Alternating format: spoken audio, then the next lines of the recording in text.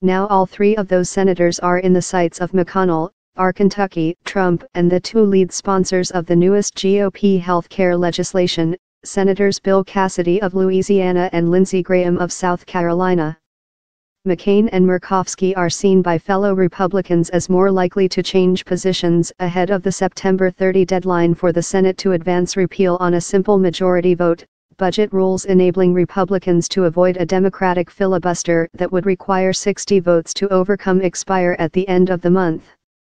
With just 52 Republicans in the Senate, McConnell can afford to lose only 2 votes.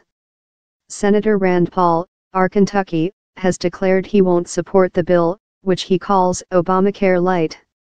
But for Collins, McCain, or Murkowski to back the Cassidy-Graham bill now would mean ignoring virtually everything each senator has said about the substance of the various repeal proposals and the hasty, secretive process being used to move them ahead. McCain delivered a dramatic speech on the Senate floor 2 days before the last bill failed, exhorting his colleagues to collaborate on legislating, not force through a major bill with little debate and no input from Democrats.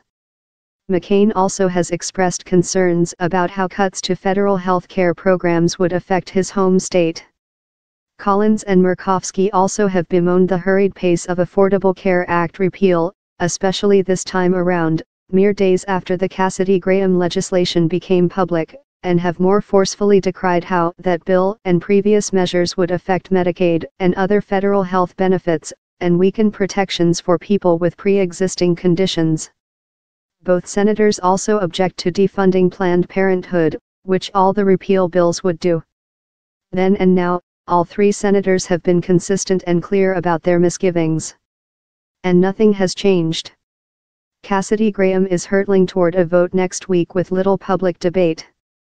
The nonpartisan Congressional Budget Office announced it won't have time to provide senators with a full analysis of the legislation, including how it will affect health coverage and health insurance prices.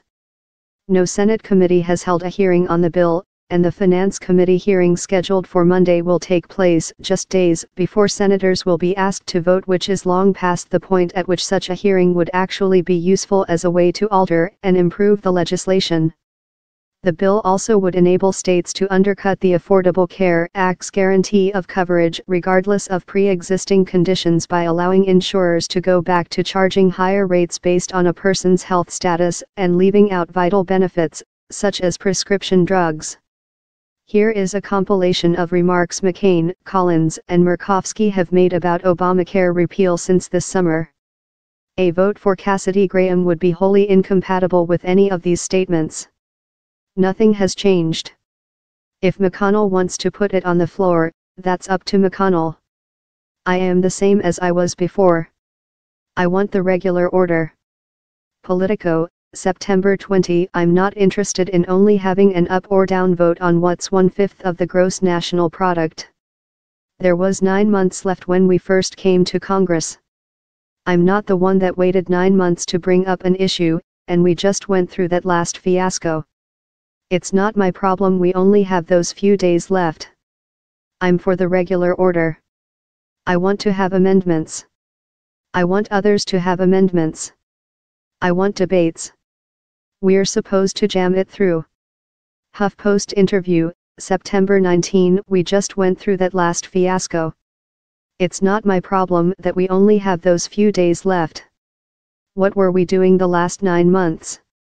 HuffPost, September 18. The Hill, September 18. NBC News, September 18. We must now return to the correct way of legislating and send the bill back to committee, hold hearings, receive input from both sides of the aisle, heed the recommendations of the nation's governors, and produce a bill that finally delivers affordable health care for the American people.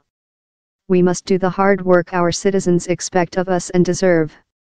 News release, July 28. We've tried to do this by coming up with a proposal behind closed doors in consultation with the administration, then springing it on skeptical members, trying to convince them it's better than nothing, asking us to swallow our doubts and force it past a unified opposition. I don't think that is going to work in the end. And it probably shouldn't. Why don't we try the old way of legislating in the Senate, the way our rules and customs encourage us to act? If this process ends in failure, which seems likely, then let's return to regular order.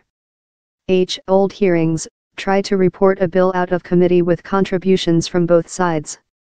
Then bring it to the floor for amendment and debate, and see if we can pass something that will be imperfect, full of compromises, and not very pleasing to implacable partisans on either side, but that might provide workable solutions to problems Americans are struggling with today. Senate floor, July 25. I have a lot of concerns about the bill. From the initial analysis that I've done, it would mean $1 billion less for the state of Maine for Medicaid and other federal health care spending. You really jeopardize the very existence of those hospitals, particularly in rural Maine but throughout our state. I'm also concerned that the bill does not afford automatic protections to people with pre-existing conditions. They would be sold insurance, but that insurance might well be unaffordable.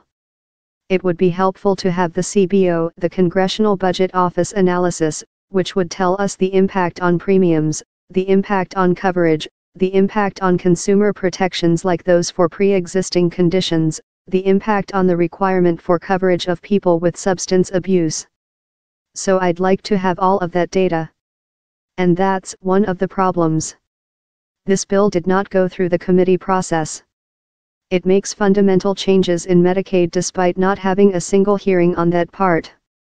ABC News, September 19. I'm concerned about what the effect would be on coverage, on Medicaid spending in my state.